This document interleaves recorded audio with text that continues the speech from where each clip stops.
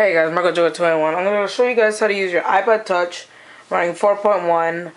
How to make your iPod Touch camera be a webcam if you don't have one of those webcams on your computer. So what you need to do is go to the App Store and download this one application. It's called iWeb Camera.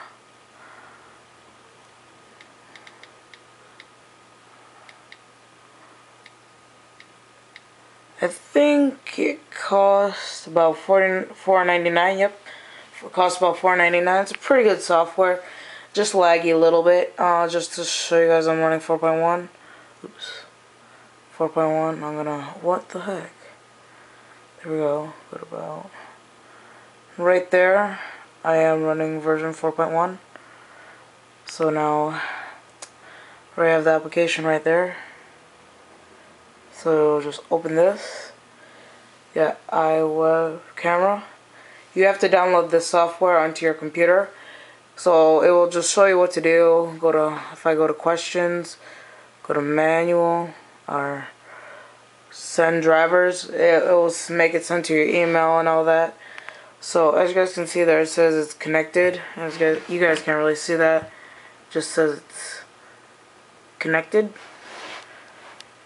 So now what I am going to do is, well, what you guys need to do is go to the start menu, download that software, and it should look like this. Right there. iWeb camera. So yep, that's what it should look like.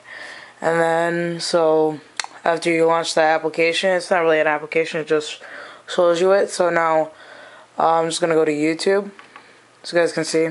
Hi guys. I'm gonna switch that webcam to this one right here. This one, which is right over there.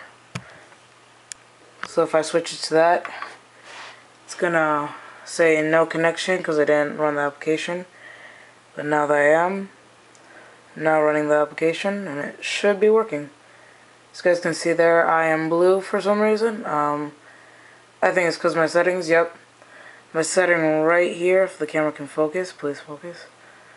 It says you blue. I'm just gonna turn that off because that makes your screen blue, or I mean your your broadcasting blue. So now that's not.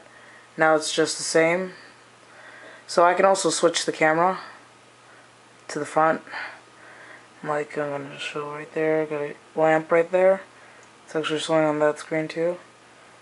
So yeah, there's just probably not really, there is like a lag, if you guys can see this. If I go over here, it's a little bit laggy, but that's normal. You don't have to have it connected, you don't have to be jailbroken. So this has been a tutorial on how to use your iPod Touch or iPhone as a webcam. So peace. Have any questions, leave it down in the comment.